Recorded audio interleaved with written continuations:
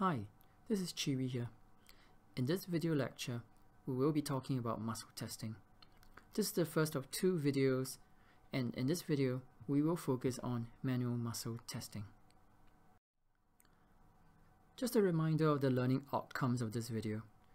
We want to critically evaluate the strengths and limitations of different methods of muscle testing, and also to be able to apply muscle testing with the validity and reliability of each method on our minds.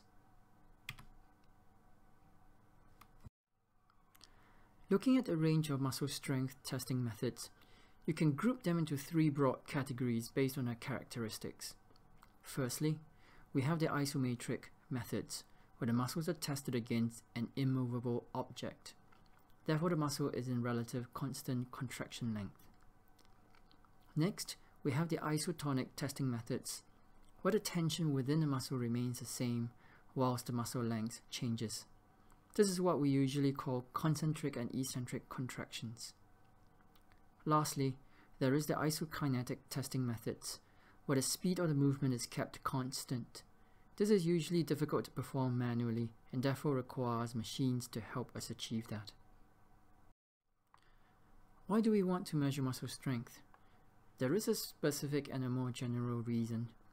Locally, we can evaluate the muscle we are interested in terms of its ability to generate and sustain a force. This helps us clinically to assess the patient's condition. And more generally, testing muscle strength evaluates the neuromusculoskeletal system as a whole, because muscle contraction isn't just a local phenomenon. It also involves the peripheral and central nervous system. To be even broader in our assessment, muscle strength can also be indicative of wider problems that have resulted from other bodily systems. Muscle strength testing can also be grouped according to whether equipment is involved. In this video, we'll be talking about an example of non-instrumented test, the manual muscle testing. In our second video, we will be talking about two examples of instrumented tests. As an example of a non-instrumental muscle strength test, manual muscle testing is used pervasively within clinical practice. It can be used to not just diagnose, but also to provide an evaluation of future improvements, as well as used as a form of treatment itself. Manual muscle testing is a form of semi-objective test where clinician observation, palpation, and use of positioning is crucial to its use. The purpose of manual muscle testing is to grade the muscles in order to give us an idea on its force generation capacity. Later, we will talk about the specific definitions used for standardizing the grades of muscle contraction. To grade the muscles for strength, there are several criteria we need to take note of during our testing. This affects the grade level for strength that we assign to the muscle. These criteria apply to all of the muscle grading system in use. The criteria are as follows.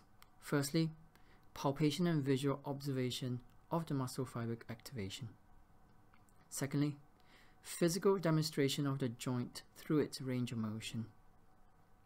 The third criteria, consideration of the contribution of gravity to the activation of the muscle. The fourth criteria, resistance from the tester to ensure that muscle is activated maximally. And the last criteria, consideration of the position of both the therapist and patient. There are multiple systems for grading muscle strength. We will now focus on the most commonly used system, which is the Medical Research Council system, also called the MRC scale and also known as the Oxford scale.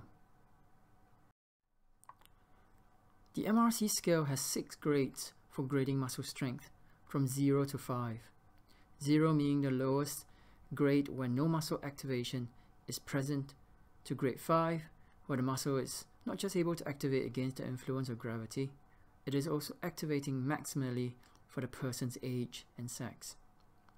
The crucial point in the system is grade 3, where the influence of gravity is used to grade the muscle activation. It is worth pausing this video at this juncture to note down the definition of each grade. You will encounter this often during the assessment of your patients. The MRC scale uses whole integers to grade the muscle activation and isn't in favor of adding half grades in between. However, other grading systems have no issues with adding intermediate grades, as this sometimes allows a more stepped approach to the muscle testing. As with any skills or outcome measure, manual muscle testing can be biased by multiple factors. Therefore, it is crucial to be conscious of how we apply manual muscle testing within our own practice to ensure that it is as valid and reliable as possible. This is usually not an issue in terms of intra-rater reliability, that is, the consistency to which we apply testing as compared to ourselves. However, reliability usually suffers for inter-rater reliability when we try to compare our gradings with other clinicians. If inter-clinician comparison is an important part of the service, then it would be beneficial to have some form of test standardization for manual muscle testing, indeed for any sort of testing and outcome measure usage. For the manual muscle testing procedure itself, there are several things to note about how the therapist applies the testing force to ensure reliability of testing. Firstly, the point where force is applied may determine the response of the patient. For example, if we were to test the strength of knee extensors, there are multiple places the clinician can place his hands on the anterior aspect of the leg. Assuming that the clinician is using the same resistance force, the patient will find it easier to push against the therapist's hands when it's closer to the knee than when it's closer to the ankle. Secondly, the starting position of the limb can also influence the patient's ability to readily contract the muscle. The reason for this is that in a limb or joint position, when the muscle is extremely shortened or lengthened, the muscle force generation is at its lowest. Thirdly, the relative appearance of how strong the patient's muscle is really dependent on how strong the clinician is. For a stronger clinician, the patient may appear weaker. Now, this also rings true if the same clinician exerts different resistance force to test the patient. Lastly, the direction of the force applied can affect the magnitude of the force applied. A resistance applied at 90 degrees to the limb generates a larger force compared to one that is applied at the same point but at an angle. Once we've tested a muscle, it is important to accurately report the testing done in the notes for record. These are some points to record for any manual muscle testing performed. The muscle you're testing, the muscle range where you have applied resistance, that is in the inner range, mid-range or outer range, the muscle grade that the patient was able to achieve, the limitations within the testing method. For example, the patient wasn't able to lie in a prone position and therefore you had to alter the patient's position for testing. Lastly, you should also record the compensatory actions that the patients performed to appear to achieve the muscle contraction. So, what are the clinicometric properties of manual muscle testing?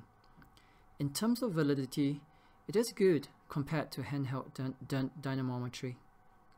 For reliability, it is rather variable, as it really depends on the specifics of the testing procedure itself. Therefore, different reliability studies for manual muscle testing has different reliability levels.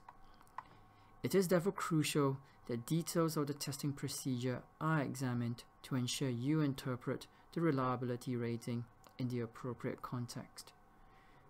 Manual muscle testing has a ceiling effect. That is, the testing isn't able to differentiate between strengths that are in the upper range of what we perceive as normal. Manual muscle testing also tends to overestimate how normal a muscle is. And most importantly, as it is a categorical scale, it can be rather unresponsive to muscle strength changes that are about between 20 to 30% of change. Now, this is the end of our first short video on muscle testing. We have touched on the reasons why we perform muscle testing. We have also learned about a common example of non-instrumental muscle testing called manual muscle testing. And the MRT scale is a commonly used system to grade the muscle strength in these clinical scenarios. And we've also touched on the important points when actually performing a manual muscle testing. I hope you find this video useful, and in our second video, we'll look at examples of instrumented muscle testing. Thanks for viewing.